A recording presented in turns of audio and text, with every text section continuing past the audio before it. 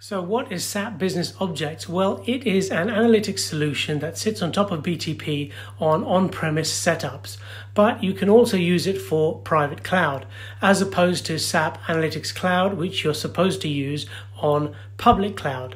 Now, SAP has also just allied itself with Databricks, and that is also an analytics solution, but they're pitching it as a data scientist advanced forecasting solution. Now, Databricks has always sold itself as a lakehouse and is able to connect to lots of other platforms. It is, in effect, platform agnostic. So it can connect to Azure, it can connect to AWS. And as such, it may turn out that Databricks is able to do the job of SAP Business Objects and SAP Analytics Cloud. And don't forget that within this mix, you have SAP DataSphere and all the other SAP data solutions.